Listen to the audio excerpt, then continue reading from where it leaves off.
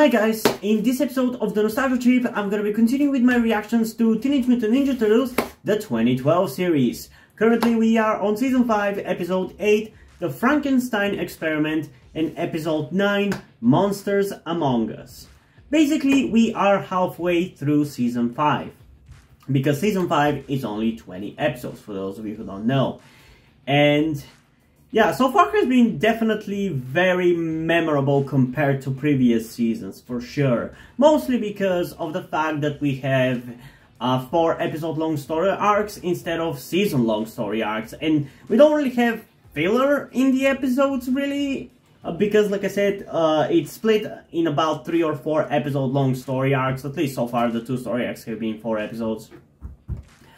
And it has been definitely very refreshing and very interesting to watch through, even if sometimes the episodes that are kind of like in the middle of the story arc feel kind of lame and unfinished because of the fact that we are still not through with the story arc. It has been generally really entertaining so far, in many ways. And we are currently halfway through the second arc of the season, which is the Monster arc, with the episodes, like I said, Frankestein Experiment and Monsters Among Us. And out of the two, I expect to enjoy Monsters Among Us much more, because I already explained why, but to reiterate, because the setting for the Frankenstein Experiment is not going to be as refreshing and interesting as it was for the Mummy episodes 2 episodes ago.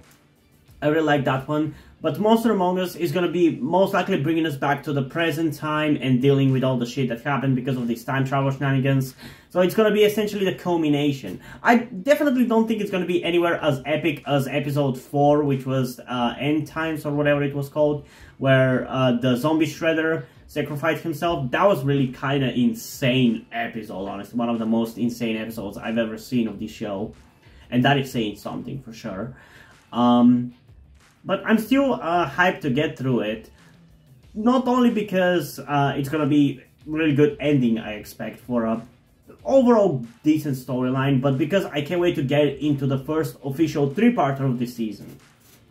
Or actually, it's not a 3-parter, it's a 2-parter, my bad. But yeah, before we get into the reaction though, I do want to remind you that you can get a full-length version of this reaction over on my Patreon or on my Ko-fi account, where by subscribing to the specific tier I've created for it, you get access to all of my full-length reactions, which pretty much includes almost all episodes of TMNT 2012, almost all episodes of Fullmetal Alchemist 2003, and almost all episodes of Generator X. And I say almost all episodes because when I started doing full-length reactions, I was like 3 or 4 episodes into all of these shows. But going forward, pretty much every show that I react to will have all of their full-length reactions over there. Yeah, if you want to do that, do it. If not, stick to the reaction. Hopefully you enjoy it either way. So without further ado, let's start off the reaction with the Frankenstein Experiment in 3, 2, 1. The experiment. Is that the Hunchback guy? Hurries with the experiment. Yeah. What's this? Man, they're really showing a lot of the gore and stuff. Well, as much as they could for this show. They're getting away with a lot of shit, in my opinion. So it is best you know your place amongst the monsters. Jesus. One more terrifying than the other. It is kind of lame to see this vampire turtle right there with these iconic horror monsters. You know, this is better than the Dark Universe. What the heck are...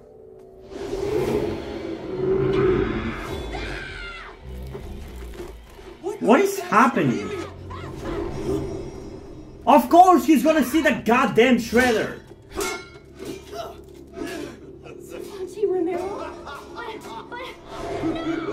Where the hell did they go? Yes. Oh, he's manipulating them. Make them suffer. Why didn't he do that earlier if he could do that? It's a pretty nifty power. Why are you messing with time, you piece of shit? Also, it's kind of weird to think that these things are actually real and have actually happened in history of TMNT.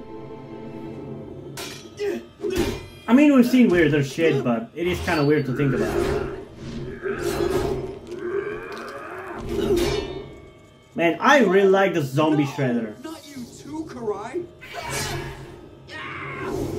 I don't want to be a turtle vampire. Get away from me! I'm super cereal! Wait, did she say cereal? Is that a fucking... Wait, I defeated Is that a fucking, You can't be the real pizza. reference to The Last of Us, or am I remembering from where, It's the mummy. from where that is from? Because I swear there's some character which says, "Are you cereal?" Mikey's right. It's all an illusion. Fight it. You're not real. Did that happen in The Last of Us, or am I confusing it with something else? Don't you understand? No, it's from Life is Strange. It's from Life is Strange. We'll both get something out of it. I'll become a full vampire, and you will be my servants. Wait, what do we get out of it again? Don't you see? We can rule together. That's not you talking, Raph. Fight it, Daddy-O! What about Raph? I don't know, man. Unless you or Renette come up with some bright idea, Raphael may be lost forever. And that must hurt on Leo. He lost Splinter, and now he lost his one of his brothers. I don't understand why would lightning give it life though. That's not how life happens, you know.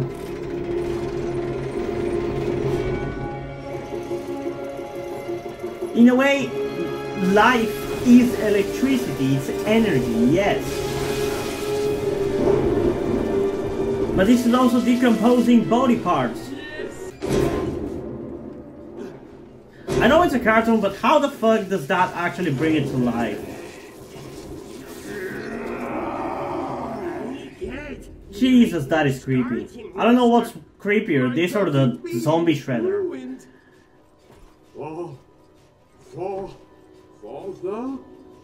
Father, no. Is that the voice actor for Splinter? Abomination. No, he's not. He just wants love.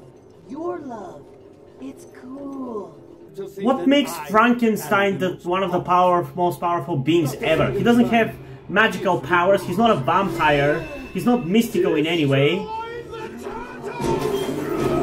He's just a body. Your new pal, remember? Just a decaying body. He's at best a brute. Just like the werewolf.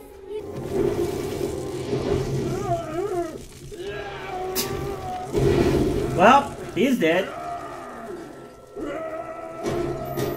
Frank, come back! It's too dangerous out there, dude! Oh, it's dangerous down here. Bye, Igor. Thanks for the help. Traitor!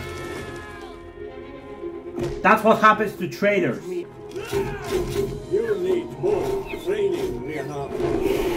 Oh, I've been practicing, Vladdy.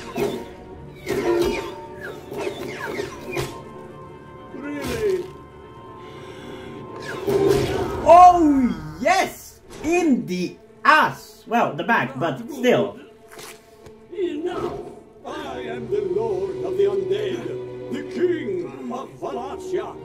No one has ever defeated me. Well, I'm gonna be the first one.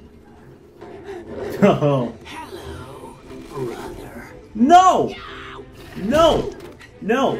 No! You're not going anywhere, Donatello. Raph, just stop trying to scare us. If I mounted the time scepter to that primitive antenna, I wonder if I could recharge it. Called it! Fucking called it!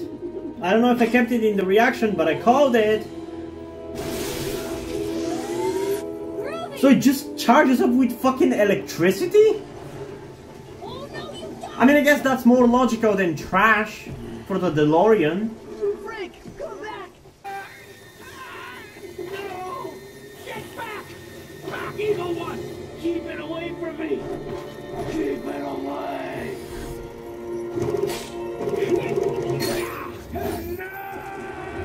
Why would you do that to your brother, Donnie? Please, my creation, come back! I promise to take care of you! Out of my way! Man, I'm really starting to hate fucking Dracula more than Savanti at this point. Doc, hold on! Go and die! Monster, come with me, and no one will see you as a freak. We, creatures of the night, shall rule! At least I got the time scepter partially charged up again. Partially? It was a fucking lightning that should have charged it up to 100%. We're going back to the future. Fools! You can't stop the Master. He's recruiting Frankenstein's monster as we speak. You've already lost. Don't hiss at me, asshole. I don't know if it's the fact that I've reacted to so many episodes today, or that this story line is generally not that exciting, but I don't really have much to say about this episode as well. It's not we haven't seen the final story, so it is kind of boring in a certain way. Like, there's not much excitement. Like, sure, this story was cool and all, just like the last one, but I don't know, I just don't really have much to say about it. I feel like at this point I'm just kind of ready to be over with this story arc, because it's just not that entertaining to me. And like I said before, we've already done the time travel, follow Savanti in a bunch of different time zones before, so it just feels like we're doing the same shit again. And while in a way it is kind of cool to see the turtles in these different locations and time periods and everything, I also don't find it particularly exciting, you know? Which is kind of weird, because usually I'm a sucker for time travel, but it just doesn't do it for me in this case of TMNT 2012. And these episodes are also kind of weirdly bland in a way. Maybe it's because the turtles don't really use their goddamn weapons to fight, and it's just, in my opinion, the writing in the characters is not strong enough to compensate for the fact that they do not use their weapons. And then include the fact that Raph has been captured and is a vampire as well. That also takes out another enjoyment out of it. It just brings it down to the point where I can't really enjoy it that much. And this one was even worse in that regard. It's not that these episodes are badly made. I don't think they are. It's just that what they are about just is not entertaining enough on its own. Like I said, it's very much the same kind of situation as with Young Justice Season 4. The episodes by themselves, because they're clearly pieces of a bigger puzzle, they're not entertaining enough on their own. Like I said, for a puzzle, imagine looking at one small piece of a puzzle and trying to enjoy the picture that it has compared to the bigger picture. It's obviously not going to be as entertaining as the bigger picture, and that's kind of how I feel about this. It's not bad, but certainly it needs to be seen in the realm of the whole story arc to be really understood and enjoyed. And the thing is, as well for the villains, I hate them because they're annoying to me, because they're infuriating to me, not because I enjoy them as a villain. I like the Shredder as a villain. I love Crank Supreme as a villain. I don't like Savanti as a villain at all, and I hate to hate Dracula because he's just so self-righteous and pompous. And in a way, yeah, that is actually an emotion which signifies that it's a good villain. But at the same time, I don't enjoy hating him. I hate hating him because he's annoying to me. He's not a villain that I enjoy. He's not the kind of villain that I enjoy. He's just like Savanti. He is very over the top and pompous, and I just don't like that in a villain. I like more down to earth and relatable or almighty kind of villains, which is what the Shredder and Crank Supreme are, respectively. So yeah, this one is, in that regard, even less entertaining to me, which is why, in terms of rating, this one is gonna get just an 8 out of 10. And yeah, you might see that these ratings have gone down compared to even my ratings in Season 4, but yeah, as much as I like the story arc structure for this season, and I still think it's really good, I just don't really like this story arc at all. Or at least the episodes that so far comprise it. And I guess I just expected as big of a jump and as much excitement as I got for Season 4, but we're not really getting that much, but it is definitely improved in quality. It's complicated, and the burnout is definitely taking its toll as well, but we're going to be reacting after the next episode, Monster Among Us. We're going to be reacting to When Worlds Collide as well for today, and we're going to leave the final 9 episodes for tomorrow. But yeah, overall fine. Like, it's not a bad episode in any way. I don't think it really even has flaws. It's just that it's not an exciting episode, just like the last 2 episodes. So I'm hoping that the final one is going to compensate for all 3. I really hope that it will, because with each passing episode, I've been more and more disappointed with the story arc, and if that one doesn't hit it, I'm gonna be really bothered by that. But yeah, let's get into episode 9, Monster Among Us, which seems to be very likely the final part of this story arc in 3, 2, 1. Garlic. What does the smell remind you of, Mikey? Don't listen to him, Mikey! For fuck's sake! Savory red sauce. Trying to get to Mikey through his love of pizza. That is a low blow, Raph, even for a vampire. That was funny. It's us. Wait, what?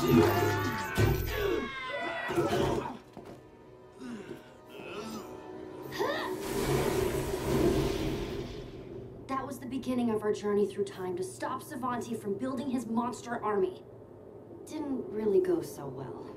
No shit. There seem to be more monsters now than when we left. Savanti Romero and my master Dracula are gonna make turtle soup out of you fools. You know you're a turtle And too, then you know the dumbass. future. You know the history of what happened.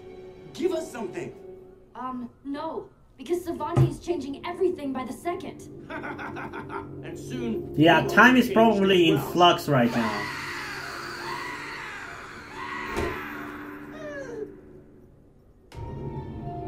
Ooh, Red Moon. That looks really cool.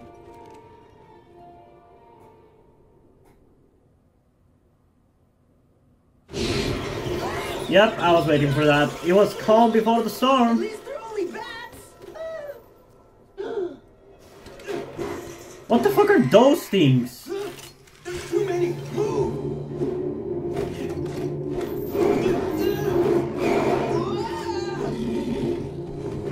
Man, this is kind of terrifying.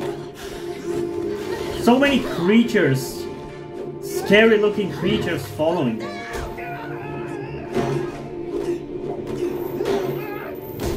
Ow.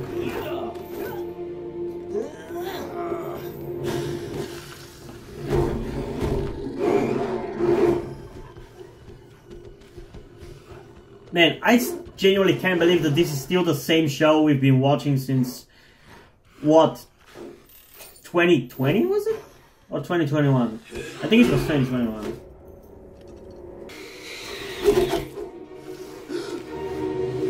Uh-oh. It's a zombie apocalypse!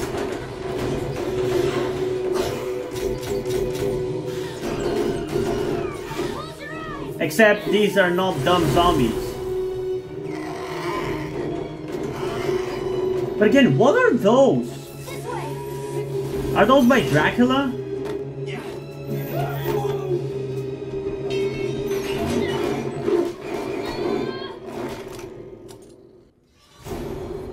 Oh. What is your bidding, master? Yeah.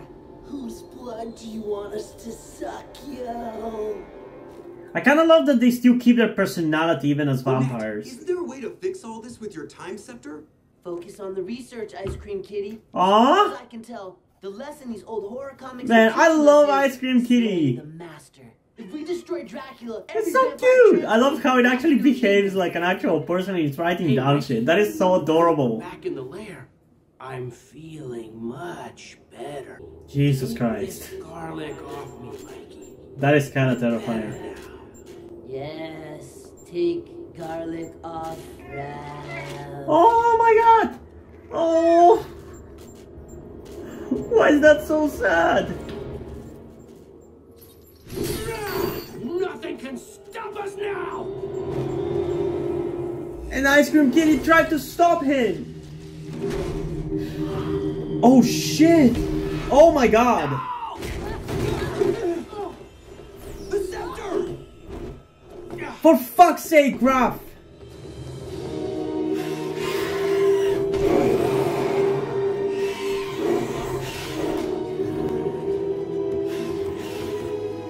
We're invaded! We gotta run! Time for another tactical retreat! Where to? No! Donnie! For fuck's sake! Stay back!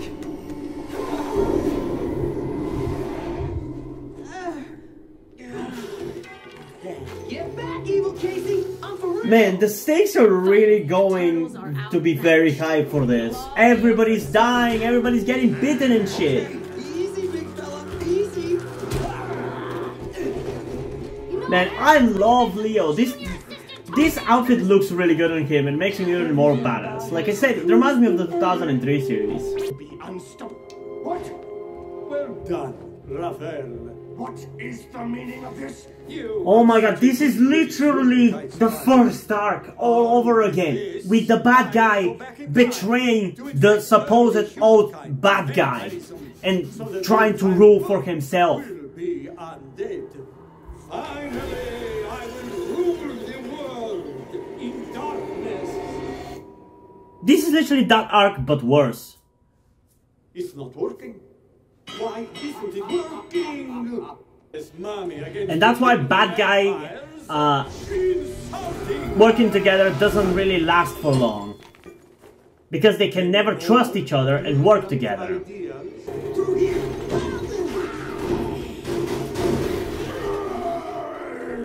Man, the constant chase is so terrifying.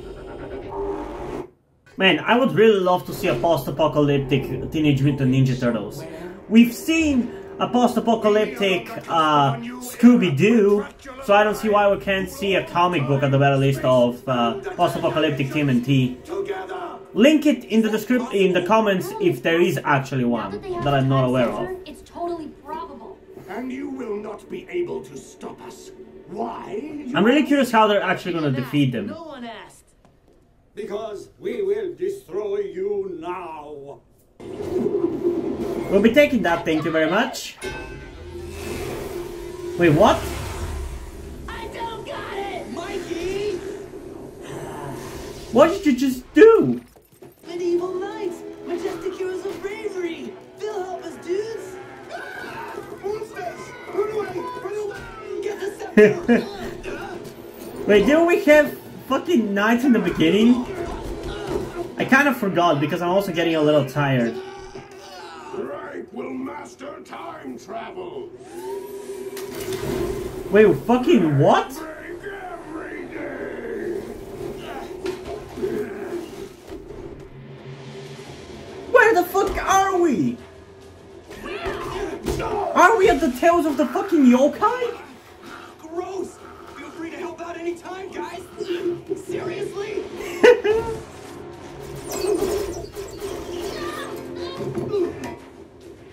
This is Oh man, this is so hype and so fucking exciting. Like, things are changing every second. Holy shit.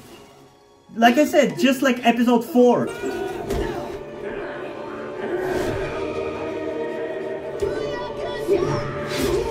Oh shit!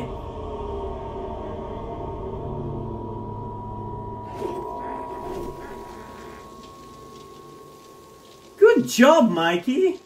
No! Holy fuck! Are we sure we didn't start watching the 2003 series at some point? But it's too Because it really feels like it. time scepter is fixed. Now Why is every TMNT series bound to be gone really edgy by the end of its run? I'm surprised Rise of TMNT hasn't become that. And now I am forever trapped in this forsaken age. Don't worry, Volko. I'll return you to your time before you became a werewolf. Oh, thank you. Thank you, great and powerful witch. What? Oh, Frank! I would never forget you, Frank. You turned the tide of this battle. Hell yeah, he Take you did. to the future where you'll be appreciated by everyone. Aww. I can't thank you turtles enough. You are all groovy to the max. Awesome. Party on, Renette. You're the most incredible person who has ever lived in the history. Kiss her! That's the On the lips! Anyone's God damn it. about me. Wait, what was the first? You'll just have to wait until we meet again, Michelangelo. In the future. Are we gonna meet her again before the end of the season? How about some trick-or-treating, team? Tonight is the night. How about no? I've had enough monsters for fucking decades. Whew. Okay. This one was definitely a hell of an episode. There was a lot of exciting stuff happening. It was very energetic and very fast-paced. And I enjoyed it. I definitely enjoyed it. That's what I'm saying. They keep all the exciting stuff for the final episode. Which then makes it a very exciting episode, but maybe debatably a little rushed. And I gotta say, despite the fact that I really felt like it was an unwinnable battle for the Turtles, like I was wondering, how the hell are they going to actually defeat all these bad guys? It ended up, they ended up being defeated in a very understandable and reasonable way. Because of infighting between the bad guys. And yeah, I definitely enjoyed this quite a lot. And it is, just like I said already like 5 times, it is very much like Young Justice Season 4. The first 3 episodes are boring, the 4th one is exciting. But I think at least now, after this, we're pretty much done with like the 4 episode long story arcs. At least it seems like it, because the next 2 episodes are a 2-parter. And after that, I'm pretty sure we have like 3 3-parters, so yeah, we'll see about that. But yeah, overall, really exciting episode. But again, it does kind of feel a little bit like a filler story arc, because we dealt with Savanti before, we sent him back in time before, and we did that shit again. So what was the point of this storyline? Like, it feels more filler, like, in a way that the first arc with, like, the Cavaxes guy didn't. That one felt like a continuation of what we had before. Very much like what we had in the 2003 series in Season 5, where it was a continuation of the already existing story. But this feels like filler. This kind of feels like Season 6 of the 2003 series, in a way. Down to the blandness, not really exciting, even at best of times. Yeah, it very much feels like Season 6 of the 2003 series. So I'm curious whether the next one's gonna feel like Season 7. Who knows? But yeah, this is definitely easily the most exciting episode of the 4. Which is why, in terms of a rating, I am going to give it a 9 out of 10. It was very entertaining, especially when we kept switching locations and time zones. That was really exciting, because the tide of the battle was switching constantly. It wasn't clear who was going to win and who was going to lose. Like, that was very entertaining. Very much the same kind of shit we've gotten in the previous arc, with the constant switching of who holds the seal that was controlling Cavaxes. Yeah, pretty entertaining. But I'm glad we're done with the monster crap, because I just really hate that in this arc the turtles were pretty much not using their actual weapons. I really hate that about their time traveling episodes, because it's so fucking annoying. That is one of the best things about the show, the fighting, and they don't really get to do that. I don't enjoy seeing Leonardo shoot a gun with a bunch of spears, you know? But yeah, what did you guys think about these 2 episodes? Comment your thoughts down below and let's have a discussion about it. And also, comment your thoughts in general about the story arc so far and how you compare it to the first one with Cavaxes. Because I feel like the Cavaxes one was definitely better. But yeah, comment your thoughts down below and let's have a discussion about it. And also, before we end this video, I just want to give a huge shout out to my currently 1 patron on Patreon, Deadpool. Thank you for your support, I really appreciate it. It really means a lot to me that you've decided to support me, you've continued to support me for such a long time. Hope you continue to enjoy my content and continue to support me going forward. Thank you very much. And now, before we end this video, I just want to talk about something to you guys very quickly, which some of you may or may have not noticed before or know about me, that being the fact that I am trans. And yes, this may come as shocking to some of you because I don't really flaunt it that much on my channel, or at least I feel like I don't. Outside of like my K-pop reactions, which is where I feel like the most comfortable being myself like this. And yeah, I am in fact trans. I'm not necessarily full-on male to female, but I heavily want to transition to being pretty female. I do consider myself more non-binary though, or maybe gender fluid would be the best descriptor as well, because I do have occasional moments where I feel fine being like just a normal guy, but most of the time, like right now, I do feel very dysphoric. And that's why I'm asking you guys for any help that you can give me, because my situation right now, I don't really see any way outside of you guys' help. Because, and this is gonna be kept short and concise, I live with my parents. They're never going to accept me as a trans person. They just never will. And as a matter of fact, back when I started the YouTube channel, I was actually kind of slightly starting my transition back then, with like starting to grow out my hair. I even got to DIY HRT, but because my parents started noticing certain things, like my behavior had changed a lot and my clothes had changed a lot, I kind of had to stop doing that, because they were constantly nagging me about cutting my hair and just started to kind of be threatening in a certain way, and felt like they were ashamed of me and everything. And that just kind of stress just tired me out to the point where I just gave up. But as dysphoria goes, it just doesn't go away, you know. I still feel like this, and in fact it's somewhat been intensifying again recently, so I just wanted to share this with you guys. And again, I would really appreciate any amount of support you can give me in regards to this, because I just don't see any way out of this. Because even if I moved out of my parents' house and got myself a job and everything, that's just not gonna work for long-term planning, because once I transition, it's like I probably will not be able to get myself a job, because my country is very transphobic. Nobody gives a shit about LGBT people at all. So there's not even much I can do even in terms of transitioning here. So yeah, I don't know. I just would appreciate any amount of support you can give me, be it monetarily or in any way otherwise. And this is not about boosting my channel or anything, or guilt-tripping you with my sob story.